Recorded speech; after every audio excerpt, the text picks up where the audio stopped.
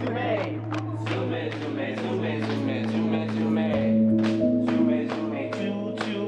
got my eyes on being a cop or being an actor, whichever gets closer, whichever succeeds the most, I will do it. I want to leave a foundation for younger generations and even my kids in the future to say, oh, musical theater is amazing and kids won't be teased for being into theater or the arts, period. I want to be a Navy SEAL, so I need to learn how to talk to people, and if I don't, then I cannot be an effective leader. But then again, the leader's not supposed to goof around a lot, so it goes back and forth. I want to be an actor. It's not fading, it's just becoming more realistic. And I know how many people were in the theater department at my school. I want to make an impact, and they've just went to an art school.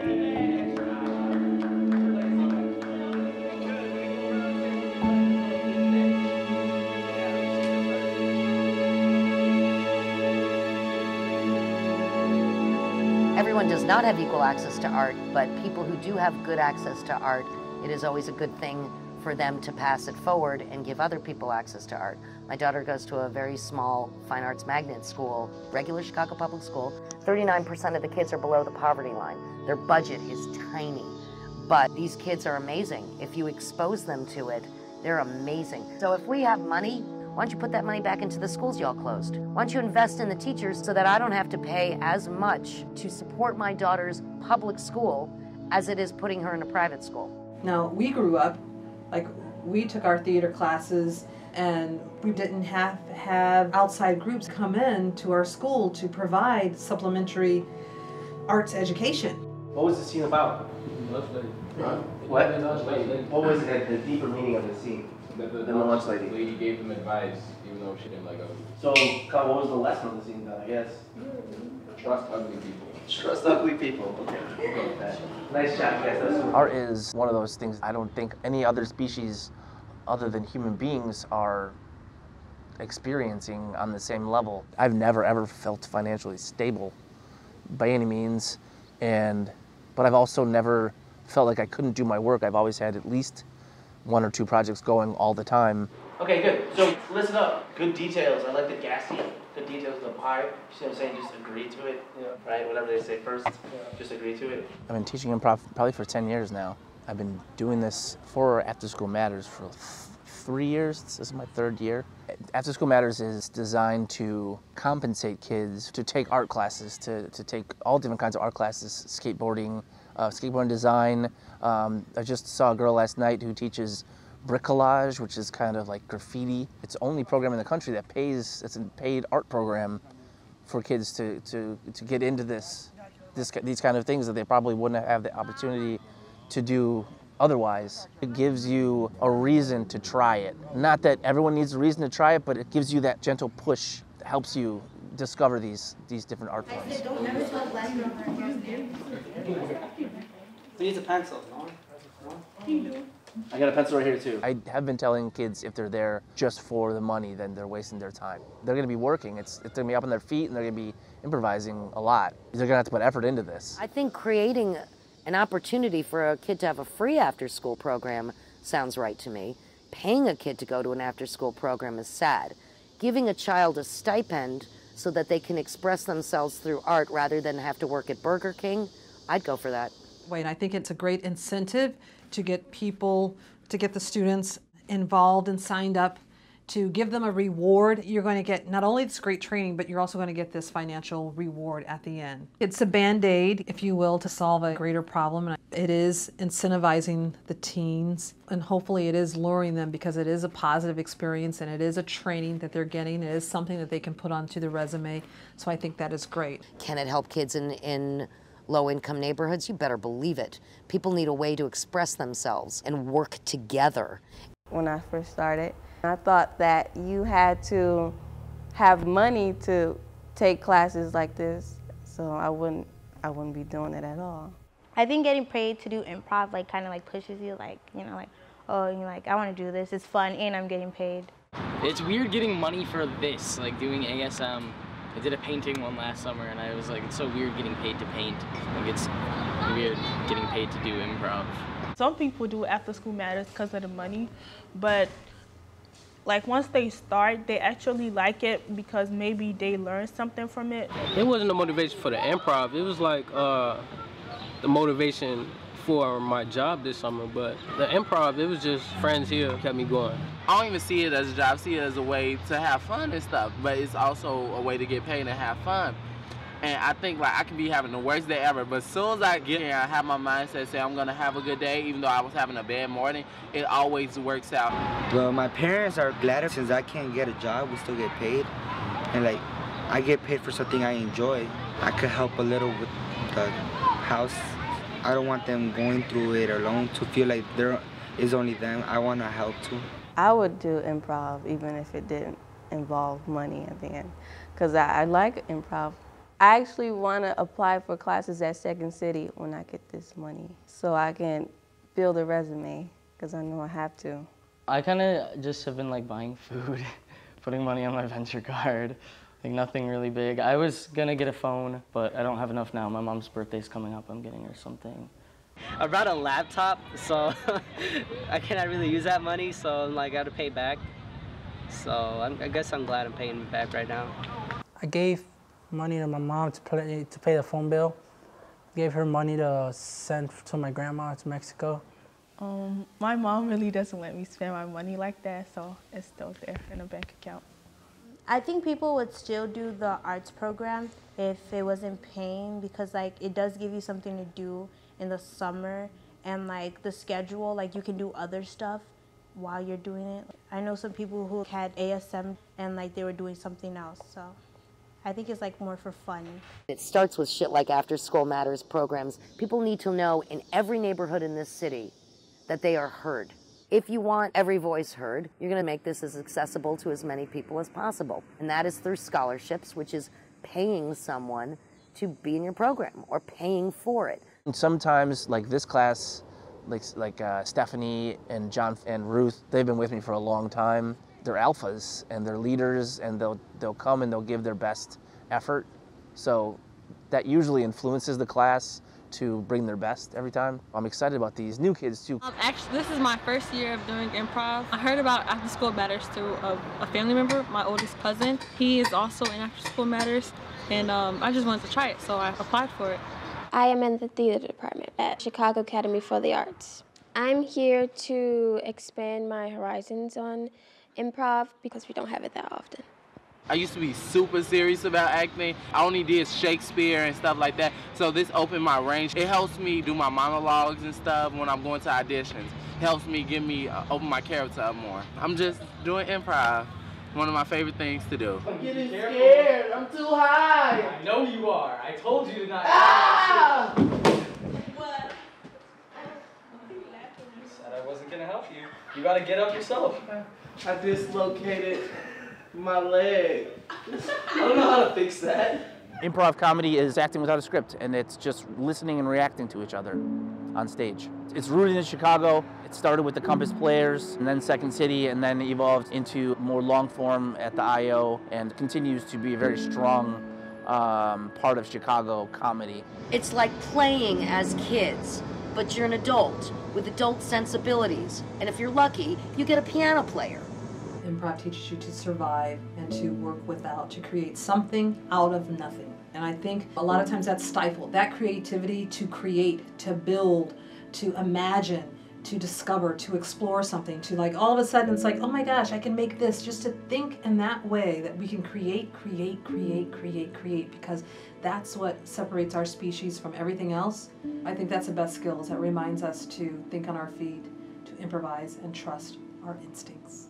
For me, it is a sociological study of the human condition, so I gotta try on people and see what's up with them, and then leave them at the gate. And that's why I have a phrase, if you don't have fun, you're the asshole. I grew up watching SNL every weekend with my parents, and my dad always got like Second City tickets from his work. It's a lot harder than I thought it was gonna be. I kind of have to think a little bit more than I usually do. I didn't really like have anything to do in the summer, and like I knew it had to do with acting, and I just decided like, oh, let me try it, you know. And I did do improv in school. We had like an improv club, and I thought it was like interesting. I like improv better than acting a script because with improv, it's your direct reactions. And that's more realistic than what you're told to do. I surprise myself because I don't know what I'm going to say. And then when I say it, I'm like, wow, I didn't know I was thinking that. I like to do voices, like play around with people, like with different characters, maybe being like mean, sweet. That's the best part because you're not being rude to anybody or something like that. Yeah, I've been doing improv for 3 years now. People say I'm the responsible one. Like, I'm the one who doesn't really play a lot when other people are playing. So I feel like improv gives me a chance to break out and be fun and like have fun. So, and like not take everything so seriously.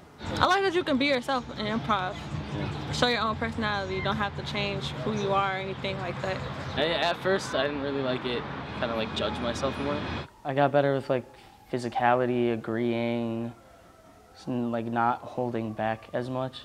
It's fun, but it's also nerve-wracking. Improv has helped me with self-confidence, but it's still there sometimes. And being on stage in front of people you don't do improv with every day, it gets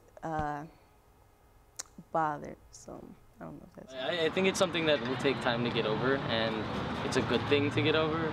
It's kind of like the whole social anxiety aspect of performing, which is good for me. I need other ways to deal with anxiety issues other than medications. My least favorite part of doing improv, I mean, I've learned to accept it now, but like when I want to do something and then like someone comes up with something else and you're just kind of like stuck on the spot and you have to immediately change it or else the show doesn't go on. And my favorite part is probably like the funny ideas and like having people like say stuff you wouldn't expect and things like that, yeah. Well, callbacks are really good in improv because they get the most laughs. Why I'm good at it? I don't know. See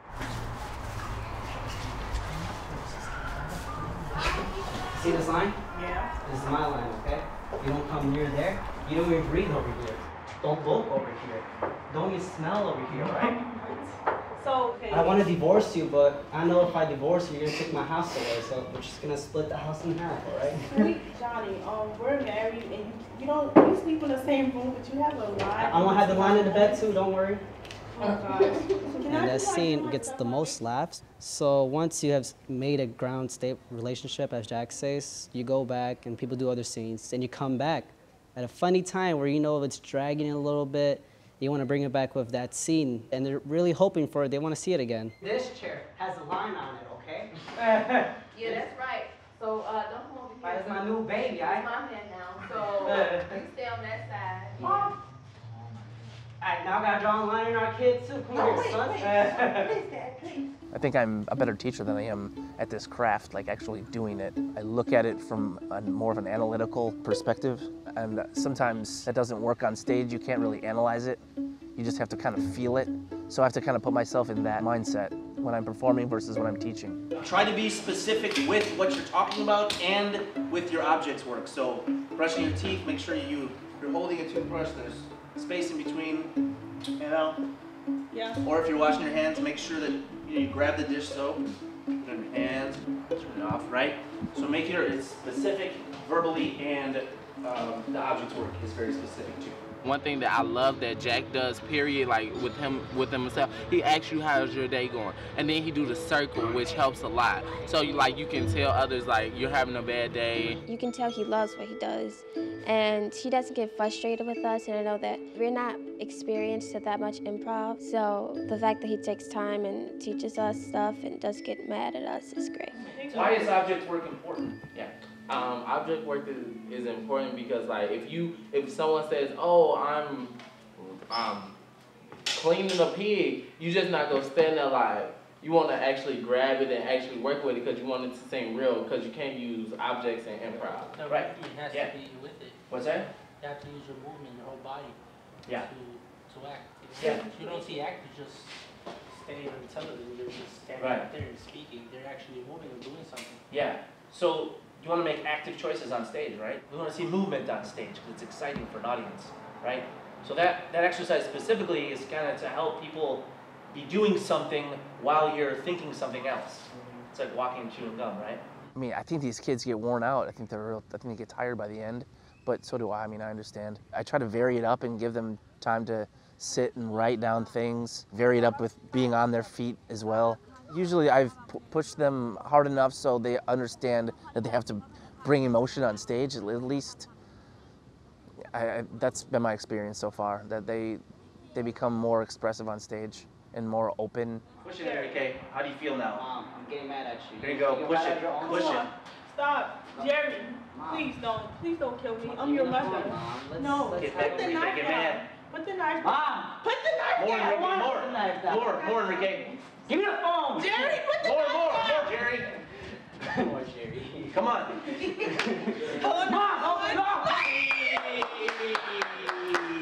My favorite part is when we actually do scenes, and my least favorite part is like, it's like the games that we play in the beginning, because I just want to do the scene.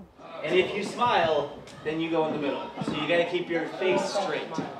Okay? Okay, I'm going to try. It's so important during those first weeks when we're teaching improv is that we don't rush the trust and getting to know you exercises. Even the teachers that go out and teach now, it's like, wait a minute, you're going into scenes too quickly and they don't have the fundamentals.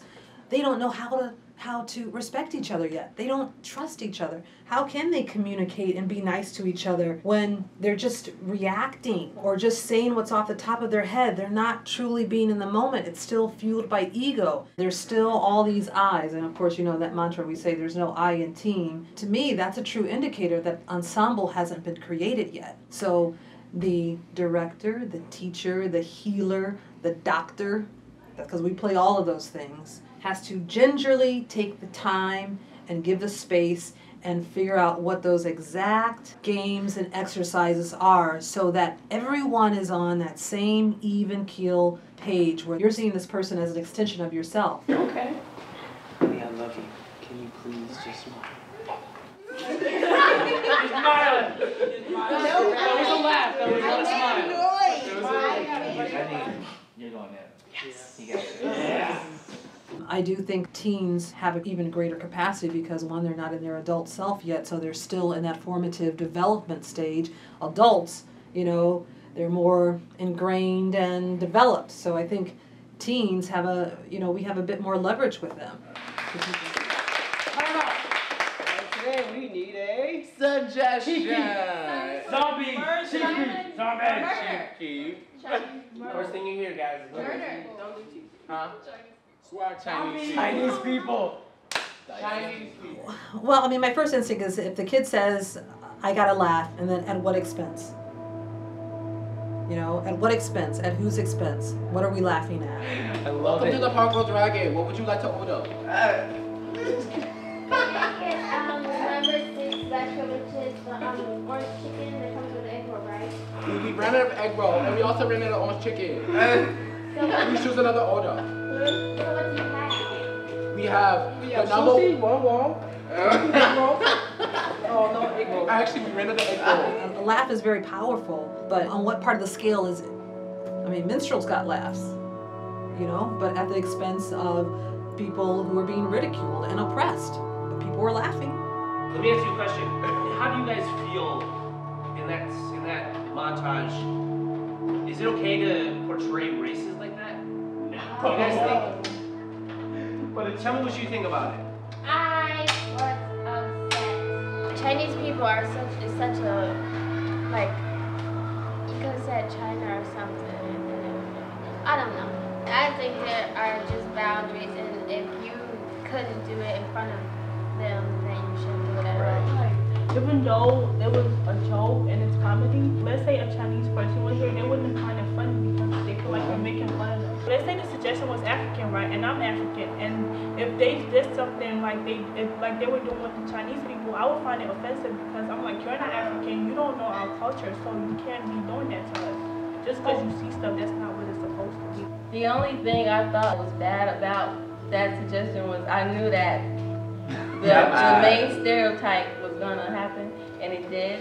But that's the only thing that I thought was bad about it. When they do, like, black people, they do the stereotypes that we have, or like a country accent or a Jewish person. I don't know. It's not as serious or whatever. Well, I want the acrylic, but I want the bedazzle on this finger. But you gotta make sure you do this nail a different color. I want blue. Blue! I want blue. At certain points, it is appropriate to talk about drugs and like violence and improv, but then at a point there isn't, you shouldn't. Racism too, like it kind of people are kind of offensive over racism, but they don't really care that much about drugs and violence, but it shouldn't be like talked about because maybe you don't know what another person has been through. Let's beat them up. They're racist, man. Yes, chop chop. The thing about racism is that older generations have always passed it down, and our generation stopped it. I mean, yeah, we got some social issues, like, you know, the Facebook stuff, but racism, that's just wrong. We all know it together. We hang out with everybody. I know there's some judgmental people up there, oh, you're but racism was never a big problem in my childhood. There's some stereotypes that should be out of the way, like, I'm Mexican, right? Oh my, I eat tacos, I'm Mexican. That's good, man. Exactly. But if you say that I'm coming from a different country, I don't have my papers, like, that crosses the line, I think. Very valid your life, and just read your jokes. I mean, I thought it was horribly offensive, but I also thought it was really funny at the same time. I mean, I don't know, I liked how Jonna actually brought aspects of the culture, like with the dragon at the New Year. I was like, okay, finally they're kind of breaking away from this. That's a nice dragon. Hey, y'all better be careful, it might breathe fire out of y'all. Oh my goodness. I mean, I feel like it all depends on the audience. Like when I do the old Jewish person or like the white trash smoker mom or whatever, like I know some people who would be offended by it, like in my family, because that's how they actually are, and they'd be like, you just took that and used it as a character. But I also know a lot of people who would find it really funny. Yeah, everyone has their own stereotypes, and we find it funny sometimes. When you cross the line, it's like, So how do we find that line? how do we find out? Once you know that the audience is not laughing or they're giving a stern look, because you should look at your audience, because you're only as funny as your audience takes laughs. I don't think everything can be joked about because like certain people have been through things and certain things, and if you joke about it, like they might feel some type of way. My parents are from Africa, and people always turn around and make jokes about my last name, African Booty Scratcher. That's what they used to call me in school, or like you swing on Vine. One thing that kind of pisses me off is when they make like the clicking sounds, like no. When you play the white, I White don't want trash? to, Yeah. when he plays that, he's white. When I play like Bourdain or I'm Ratchet and I'm like, ooh girl, you know, like I'm black, you know what I'm saying? But like if a white person was like coming with trends like, oh girl, let me see your hair, blah blah blah, I would find it offensive because you're not black. How do you know all black people do that? You could have said something about like something Chinese people have done that's great, like you know, positive, like the Great Wall of China, this person did it, and then like make a skit about like you being at that place, and you know what I'm saying? Like not make it exactly about the suggestion, like use it in a different way. Okay, I believe like it is a touchy subject, but we based it off the knowledge that we had, even if it was very little. It's all about how creative you are with the suggestion. People do all of like the chaquisha and the bonquisha, and it's no problem with that. It's about how you take it, and sometimes like we know we joking, so I believe like it shouldn't be handled so heavily. So you think you can joke about anything, do you think? Yeah. You think so? I mean, I'm still trying to figure it out myself, you know? I've been doing improv for 10 years. If you're gonna portray another race or another character, try to do it with integrity. Don't make it a stereotype. That's kind of what John was saying. Yeah. Welcome to Bourdain, where everyone is free. There is no God. But, you know, as we grow as human beings, you learn more about other races and about the world and about everything, and you can make more intelligent decisions as far as that goes. That's my opinion. So who was that big fat dude? That is not the Bourdain. He wanted the mom. All based on the audience suggestion. And so like if Michael gives me, let me see, Jewish character. I know nothing about the Jewish knowledge. Right. But like I will try my best to play that Jewish character. Like I would throw a bar mitzvah or something. Like what Ruth was saying, like if you have knowledge of that culture, I feel like it's okay to go a little further with it. Not necessarily like cross the line, but like if you know that culture, like if you're surrounded by it, whatever, then it's like, okay, whatever, like it's not as offensive. Like they can do it to a point where it's funny and not offensive. The suggestion was like Chinese people, so you have to have boundaries because there are certain things you just shouldn't do because it's wrong and it's racist, but every scene was not about like this or... I mean, I don't really care. It's real, like, racism is really real, so why not at least be able to make fun of it? I feel like we're making fun of racism and poking fun at that instead of at the different races and different stereotypes in people. Like, more just like the fact that we have these like lines drawn or whatever between people. If we're going to teach this world something as a sociological study for the human condition via improv comedy, you're going to have to learn what comes out of your mouth and you're going to have to own it. So if you're homophobic, then you're playing a homophobic character. Otherwise, you're a homophobe. And that is not okay. Not if you want this society to evolve. Being together, you know, it helps us form, like, it doesn't really matter, like, what kind of race we are. Like with Michael, we call him Cracker, but it's not like to be racist or anything. We just like to have fun. Like, we also make fun of our own race, you know, but we don't take it too seriously, knowing that we've been together for a little while and we've got a chance to get close, to feel about each other. I don't think it's okay to joke about stereotypes that you know cross the line, but you do it anyway. I don't think that's okay. In any case, even in improv. But say if someone was doing something about my race, I don't get offended, because sometimes it doesn't even apply to me. No one really talks about these topics in there like they just don't sit down at the table, oh, let's talk about sex and drugs and violence. So I think improv actually opens you up, so if they give you a suggestion, you can actually learn about it or hear about it and voice your ideas while also playing a character and entertaining people.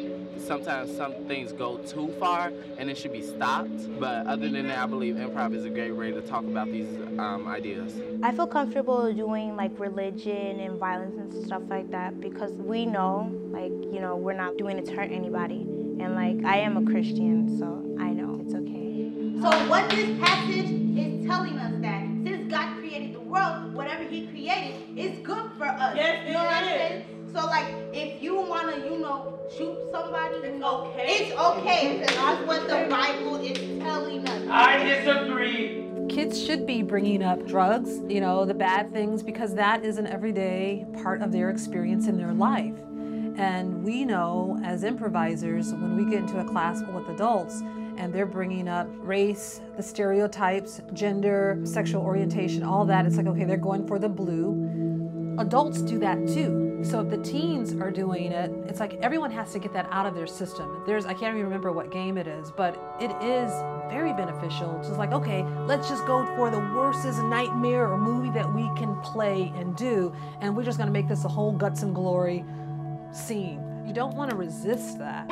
If he created the earth has crack, he created what?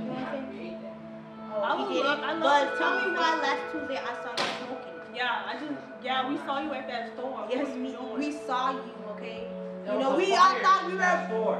I had to save the little... By smoking crack? You want them to regurgitate all of that junk, and then it's like, okay, we've got that out of our system. Now we can start on a clean slate, because we know there's so much more than drugs and then violence, than killing each other, than that. But we've done that now, right? Okay, so now we can start from somewhere else. Now we can do somewhere else. But you've got to, I think, give them permission to get that out. You should be tending to this lady. Miss Luckett, are you still paying your information? Do you want to go to the waiting room and wait? No! I'm not waiting no longer. Get this thing out of me. What is wrong with you guys? I don't think that's a bad thing. I think if it's repressed, you know, and we don't let them have it out, it's just then, you know, we've got to, then I think that we're stifling them. So then you want them to show that, and then pose a question to them to show the absurdity.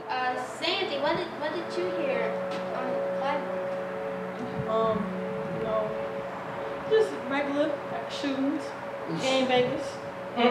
Everyday drugs. We should like twist that and like put clowns in it. That's like. And so I think if you push and penetrate, you will then allow them to dig deeper once you let them get out all of that junk. It could be argued that this is the only place that you can do that you can take those risks. Maybe in the real world you can't take those risks, but maybe on stage you can take those risks. I mean, that's the whole idea behind censorship, right? So censoring art, like that's the next level. That's what we're arguing against, you know? That's that performer's choice. Should that be censored? Should someone be like, you can't do it that way? I mean, what is that? What is the art form then?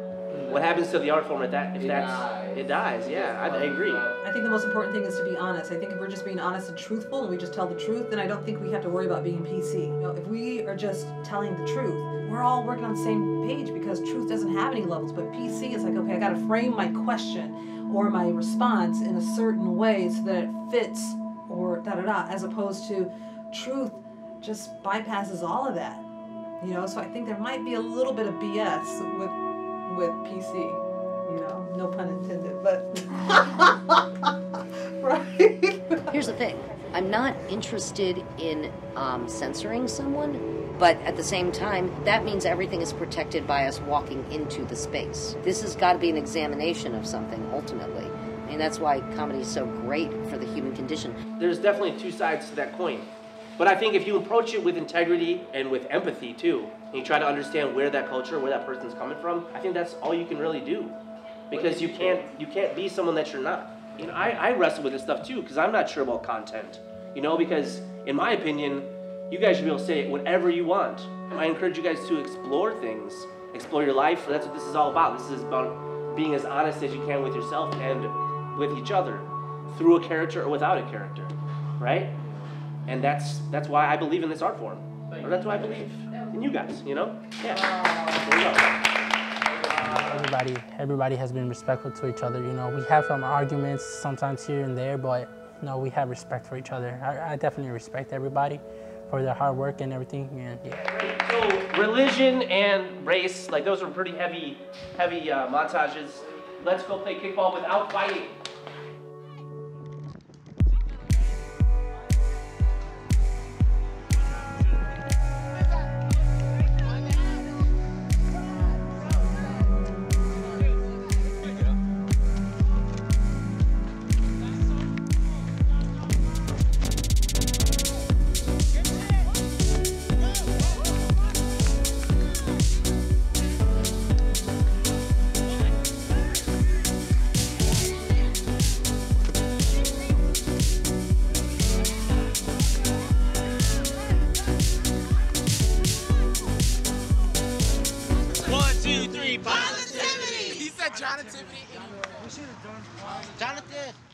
I work with kids like this age through all different demographics. I think that they're always excited. They're way more excited. They're never going to be arguing with you either about what your comedy philosophy is, which I like, because if it's funny, right?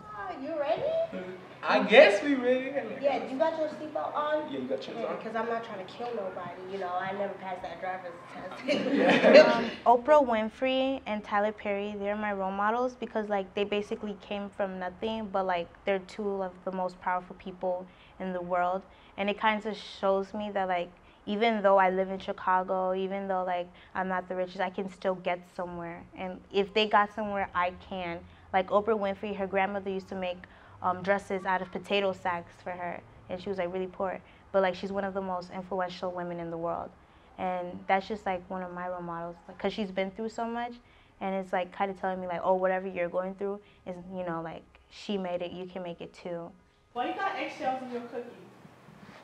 Well, you didn't tell me what to put in these things. How was I supposed to know? You said 2 eggs, so I put them in there. Why?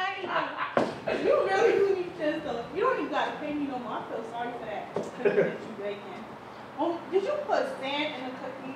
You did not tell me what to put in here. I thought that's what the brown came from, like brown sand. Dakota Fanning. She was the reason why I started liking acting and watching movies and things, because seeing her being little in movies with Denzel Washington, I was like, oh, I want to do that too. So Ellen DeGeneres, who's my idol, because she's real and she's very true.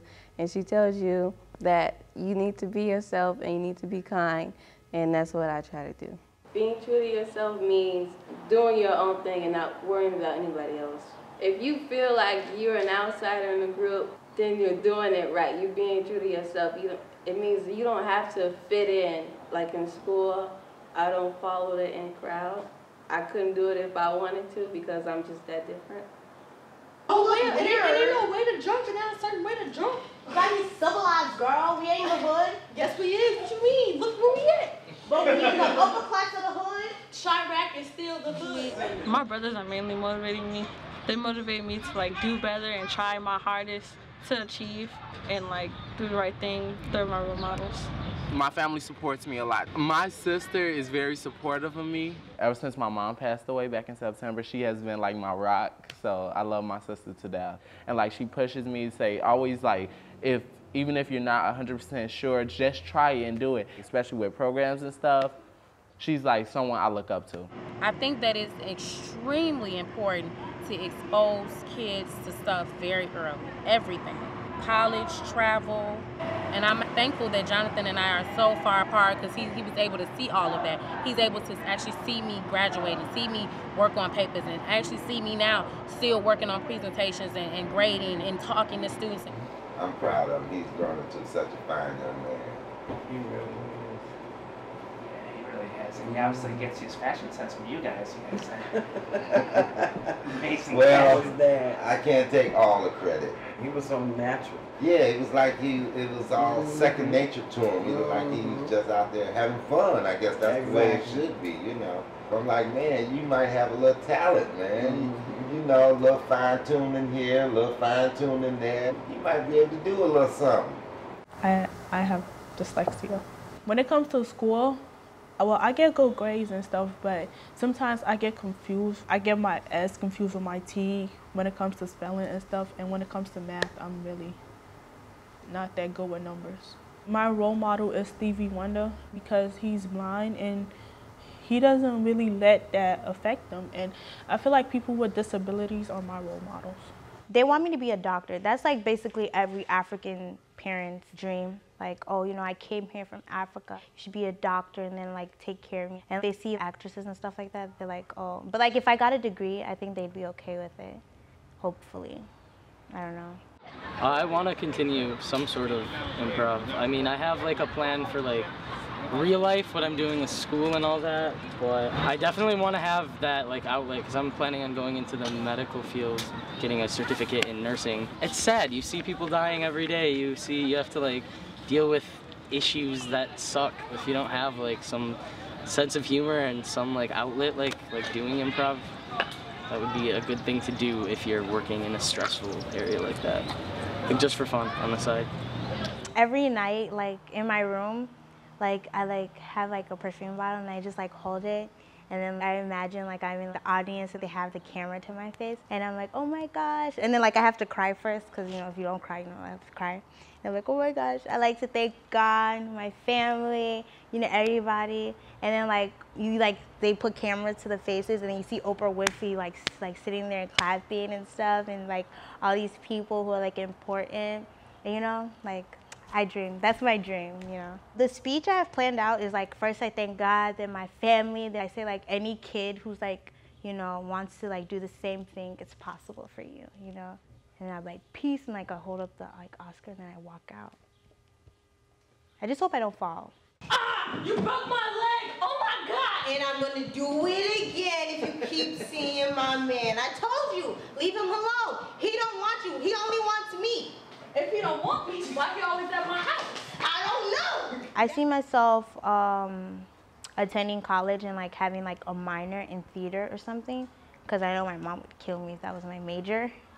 And after I graduate, then going to like acting classes and maybe auditioning for stuff. Make me look crazy. 911 so they could arrest me? See. Did she react to attendant? Yeah. Yeah, she absolutely did. Nice physicality, way to fall in the crowd. Perfect. That's exactly what I asked for. My favorite quote, and I don't know who said it, is tragedy plus time equals comedy. I had that posted on my tack board when I was going through a personal experience that how am I going to get out of this circumstance? How am I going to get out of this adversity? And I just kept saying, well, tragedy plus time equals comedy.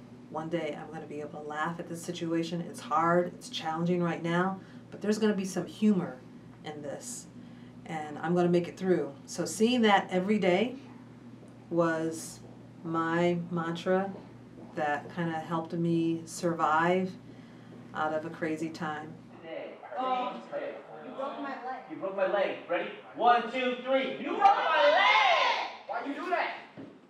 Oh, how you do that? Have a good one.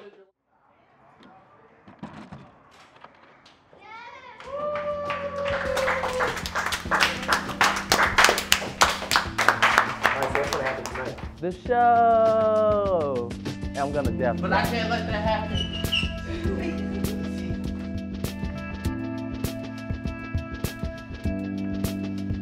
Tonight we're gonna go perform in a long-form improv show at the Laughing. No. I don't know where it's at, but we're gonna perform. I know we're doing a montage. You know, I'm just kind of worried about how many people there are. I'll probably get over it. It's my last one, you know, my last performance with you, especially. So yeah, I'm kind of nervous.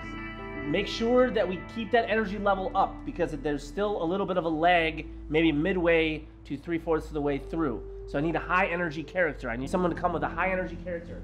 My first time I was really nervous. I didn't really know what happened until after the show because everything went so fast to me. Oh, I think the group's gonna do good, yeah. But I just hope it's not gonna be awkward, like when you say something, just silence, and you're like... I haven't really done any professional shows before. No, it's not the first time. How many times have you performed? I'll say a good 4 times I can remember. Second City, the Laughing Warehouse, Taft High School. I can't remember the last one.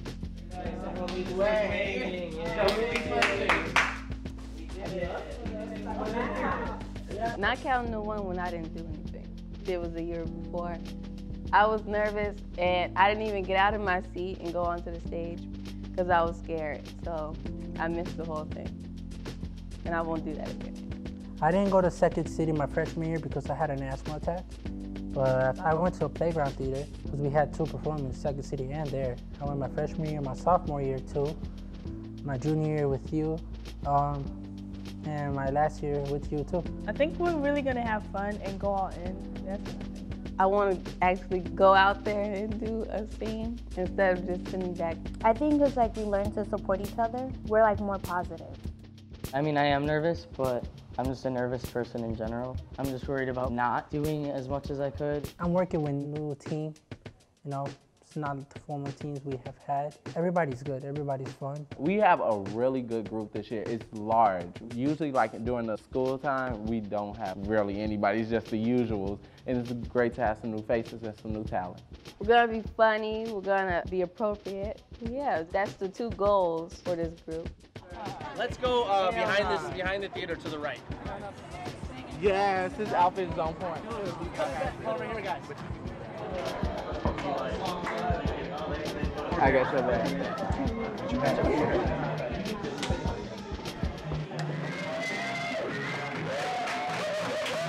Tonight I'm gonna focus on being a funny character. I've noticed people liking that, so just why not? Just get people laughs, that's mostly it. So first to the stage, let's have a big clap for Jack and the Beanstalk!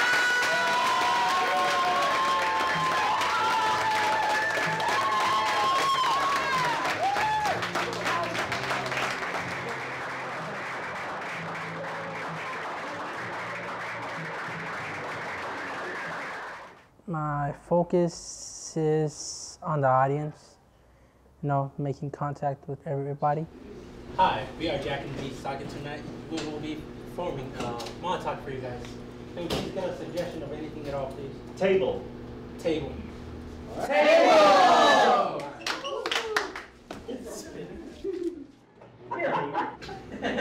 Yes, Josh. This table cost me $5,000. I just sat on it. More than your life. It and is. You're making it dirty? Come on. I'm sorry, I like spaghetti. God, yeah, Neil. I told your mom not to show you how to cook. Well, that's spaghetti tacos. Either you love them or you hate them. I did have a little stage fright, but then I kind of got used to it, being on stage. and just knowing that nobody really cares. Just be yourself, be confident. Don't worry about it if you mess up. Keep going. Tonight we have John Cena versus Randy Orton in a tables, ladders, and chair match. Please don't try to break the table that much because we're low on funding money. But that's the whole point, though. I do not promote violence. And now You don't promote violence, but you allowing us to do this? We should do this to him. Nah! They keep like putting gum under here. And you gotta keep like screaming out. It's disgusting. Oh my god. Oh, hey, this one hasn't been used. Hey, come on, man! I just explained that. Oh my god. Hey, wait. This gum is pretty good. Are you kidding? I feel like I'm doing stand-up comedy. I've been more aggressive lately. Usually I just think things in my mind like, oh, this person's an idiot. And then I'll just like, you're an idiot. Hi. Hi. My name is Fat Allie. I'm really depressed. Today I broke a table. I thought it could support my weight. Do you think I could sit on that? Yeah. Hold on, I gotta lie. Down! Oh. I think I broke that one too. I'm a very self-conscious person. I used to be really, really shy, like you wouldn't believe it. But when I perform on stage, I'm comfortable now. Hi, my name is Cherisha, and I'm on the table. Here's some water. Hi, my name is Dinnerisha. Would you mind if I sit with you? No. Can I eat you, Dinnerisha? Just in case the police come, I'm not responsible for your cannibalism, so. Are you like a murderer or something? Oh, Yeah. Jonathan really enjoys acting. He enjoys improv. It gives him some positive outlets. He's always been a good kid, but this just helps him focus more. So this is something to do. It's his focus. It's his focus point. Yeah, we want to keep it really open all up in here for your sister's memorial. Well, I haven't been nervous at all since this isn't my first time. But I guess I just don't think about it as much. Okay, I got to brought my strength ray so we can fit them in your pocket. Good, I was hoping you would open that. I want to steal a table. Is there available? You're too young. I don't know who's hoping to come. I am 11. You know what? Okay, grab that table, drag it out. Police! No! What happened? What's going on here? What's going on? What are you? Don't tell me you had that street rate 5,000. Don't tell me you do. You're on probation. Street rate. You are not allowed to use a street rate. I know, it's my strength ray. In the past month, we've grown together like family, I'm gonna miss some of them. That's my Bible!